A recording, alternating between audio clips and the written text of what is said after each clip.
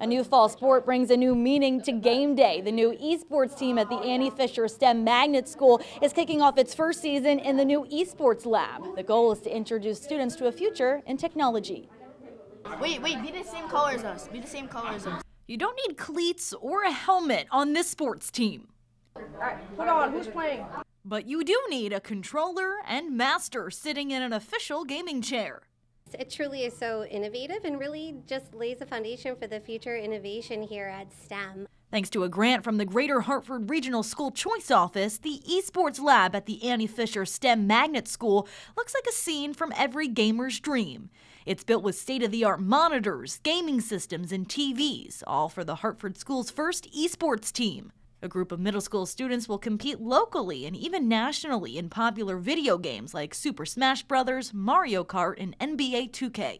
I always wanted to compete in sports and that. So since our schools had this opportunity, and I'm like, wait, I could actually play a sport to win and try to have fun. Not only do students have a chance to compete for a team, they can also set themselves up for a future in the e-gaming world.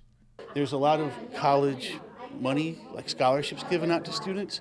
So if they can start learning these skills here, it puts them ahead of the game and the rest of the team. Nathan Joseph, a sixth grader on the team, says the sport provides him with new opportunities and experience in STEM.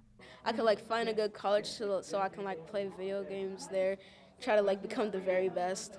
I think it's good to try to find a sport you like to play and stuff, because it could build character and help you with your social life and stuff like that. The players meet every day to practice and learn strategies and different techniques. Coach Eliason Robles says the educational aspects go beyond just their fingertips. Just like any sport, right? They're learning teamwork, strategizing.